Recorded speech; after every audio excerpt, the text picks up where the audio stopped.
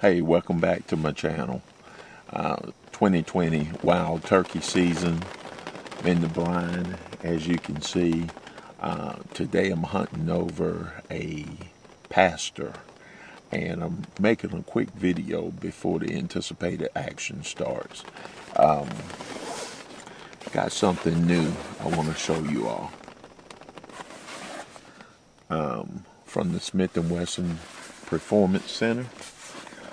Those of you all that's followed me for a while know that I like to hunt with a handgun, and today what I want to show you is my newest addition to my handgun hunting collection.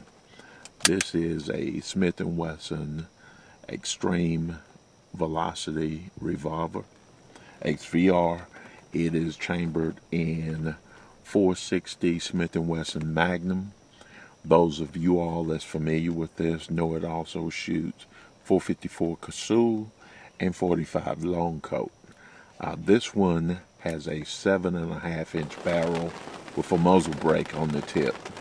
I had one many years ago that had a 10.5-inch barrel with the muzzle brake, but this is a more compact version, and I think I like it a little bit better with the reduced length here.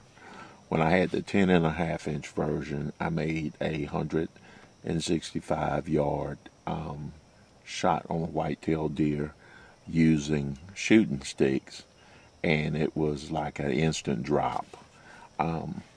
Handgun like this, you can use it to hunt anything on this continent in the medium to big to dangerous game category. People take these to Africa and hunt the big five as well. I'm going to scope this one with an extended eye relief scope and set it up to bear hunt with.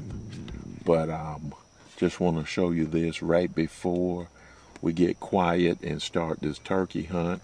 Now, in comparison, I want to compare it to my mainstay, which is my 375 J.D. Jones Contender.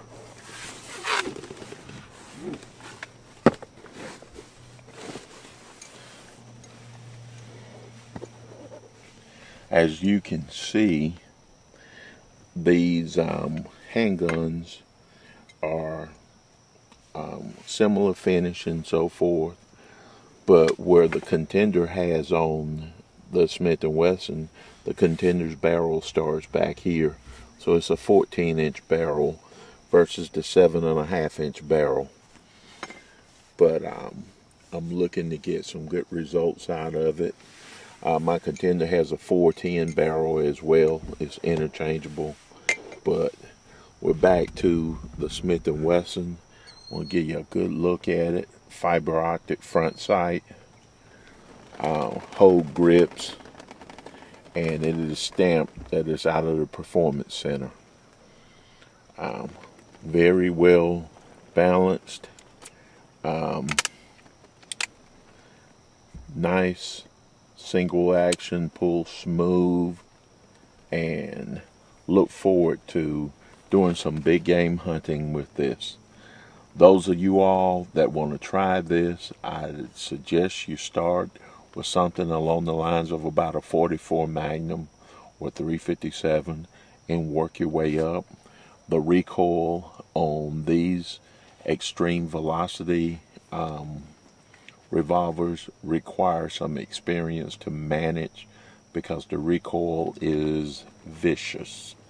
But once you get used to it, I shoot these on a rest, a sandbag rest, or with shooting sticks, and it's very manageable. But that's all I have for you, and check them out. Going back to the turkey.